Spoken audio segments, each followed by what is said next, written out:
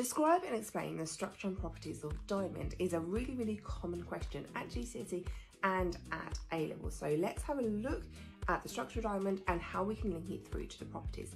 The first thing you need to know that each of these are carbon atoms, and this generally makes 4 bonds. So if we pick this one in here, it has 1, 2, 3, 4 bonds coming off it. 1, 2, 3, 4 bonds coming off there. Now obviously these are ones on the edge don't, but this is just a small model. You can see that the structure is really firm. This is really strong.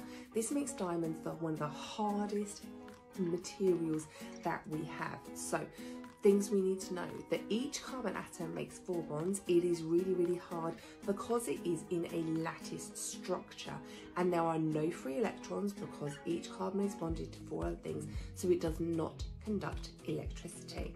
Stay tuned for graphite. We'll look at the other one in part 2.